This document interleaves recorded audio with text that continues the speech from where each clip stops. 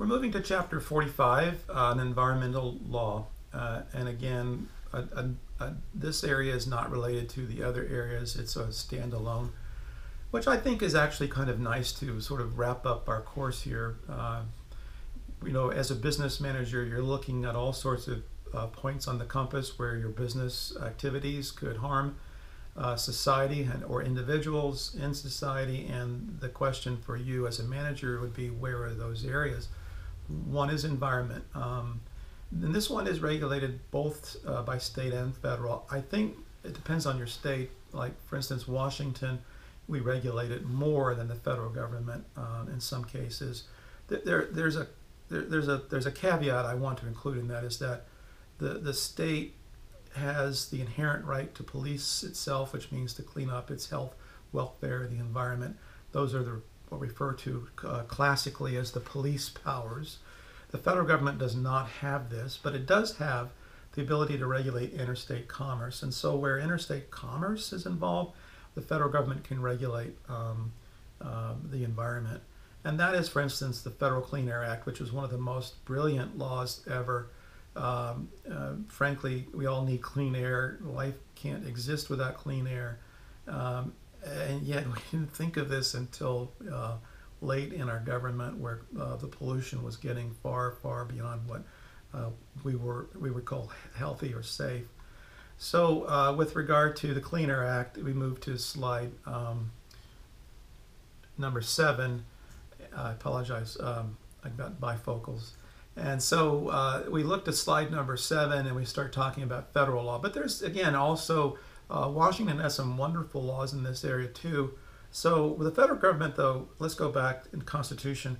This is not an area where the states gave up authority. This is an area where we refer to it as shared authority. So the states reserve to themselves certain powers, but in some cases, if it's an interstate commerce, the federal government can get into it.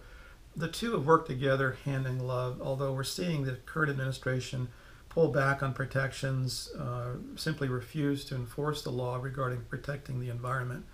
And I could give you a number of examples. It's just a fact-based, it's a fact matter that the federal government today is pulling back on the Clean Air Act and a bunch of other laws to protect the environment. As these two work hand in glove, we see states kind of stepping up a bit. It depends on your state, though. There are many states that say that's fine. Let's just simply eat up the air and pollute the rivers and allow the coal dust to continue to flow. Obviously, I was referencing West Virginia. So do think about how both areas of state and federal regulate this one particular concern we have, which is we only have one environment, and how do we treat that? Do we let the chaos reign, or do we try to control that? So I have here at the end a little bit of a discussion to give you a sense of this one in a bigger way, in a sort of 30,000-foot way. Initially, this is slide 2, page 2. Initially, there were common laws. You didn't have to worry about states legislating. There were courts decisions that provided some stability. People could manage their property, but if it unreasonably interfered with others, then that would be an environmental disaster for some neighbor of mine with adjacent property or contiguous property. The idea would be limits. For example, if I wanted to dam up my pond, that would reduce the water that flowed out of it to my neighbor, but my neighbor needs it because of his livestock. I've harmed the environment for him.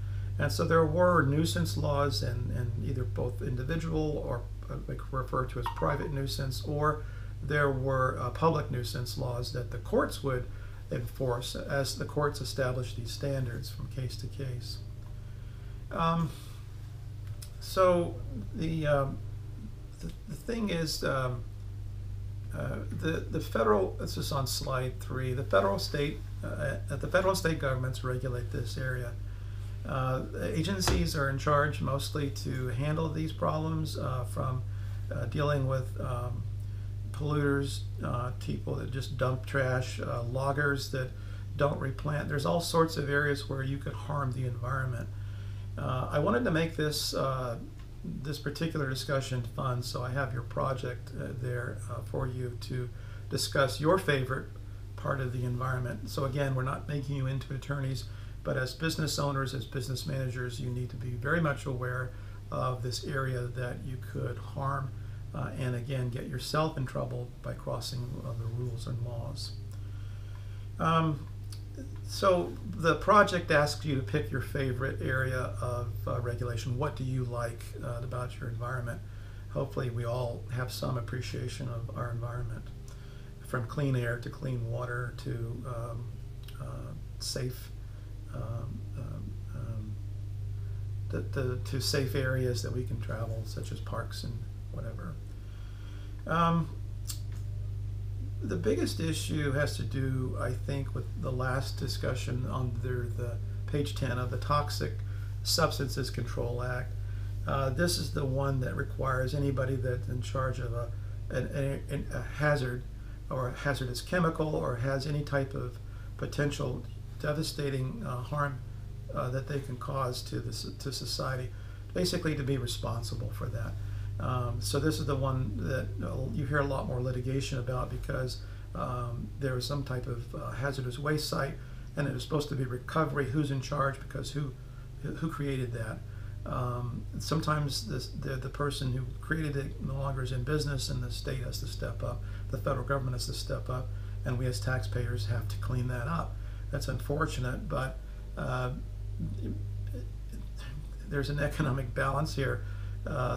And we hope that the individuals who create these hazardous situations will clean them up and be responsible. We have laws that require that, but if that person dies or that person's company, if the company is under, it is what it is, and law doesn't do a very good job of resurrecting the dead, so to speak.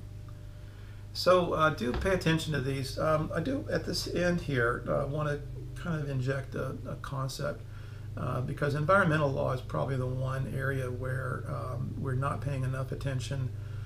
We hear, we know from science, facts are that the world is changing through our influence. And I may get in trouble for this, but I do think about it in just a very visual way.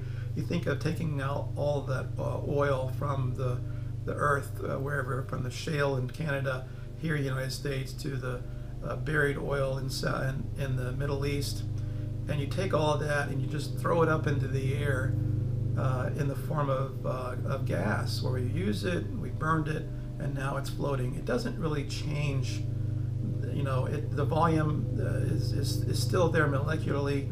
If you think about taking all that up and just burning it through the form of car exhaust and whatever, industry exhaust, it's in our atmosphere, it's there. It doesn't leave somehow and venture off into space. We're doing quite a deal here. We're really turning around our world. So this is something that we can handle, we can control, we can stop. Science, again, facts tell us that it is possible to carbon scrub the atmosphere. We need to do these things. So I want to help you with your law. I want to help you with this particular area of concern. And it's this idea. Take out a sheet of paper, draw a picture of what you think chaos is. It could be a squiggle, it could be a building being burnt, it could be people being hurt, shot, and mutilated. Typically, it is one of those three. How we define chaos through our experiences doesn't have a lot of variety. It's usually just one of those three. But do think of that. How would you draw a picture of chaos? So for me, this is my picture of chaos, where the environment is gone, where it is both black at night and black in the day because of the polluted skies. Rivers are catching on fire, which these both have happened. These both exist because of our human touch, our human effort. So chaos is the enemy for us all. It doesn't matter which side of the political spectrum, chaos is the enemy for us all. And which we all share a similar interest in protecting our environment. Certainly we can understand and agree that indeed anything that injects chaos into our environment really should be curbed. So uh, when you think about this particular area, think about how law, or the rule of law, how law reigns, how law is in charge, not people, but laws that are designed to prevent chaos. That's the right system, where you think about the law is an antidote to the chaos that you've just pictured. In other words, the picture you've drawn, what is that thing that stops it? And it would be a rule, a law that says, let's prevent this, let's order our society, let's help civilization survive. So the rule of law, how law reigns, how law is in charge, is then the critical issue that follows that. Okay, here's a picture of chaos. Here's the antidote. In other words, what stops chaos? That's law. Well, what do we do with law? Well, we make it supreme. We let it run our lives, as opposed to kings and tyrants run our lives. So do think about this particular project, what interests you in your environment. I don't want to make it political, but I do have to raise this issue, which is we're learning, we're seeing it, that our environment is changing through our own hand. How can we curb that? The rule of law has to be the case. We have to have laws, and we have to keep those laws and let those laws be in charge of our security, of our order. That is indeed the antithesis of all that chaos.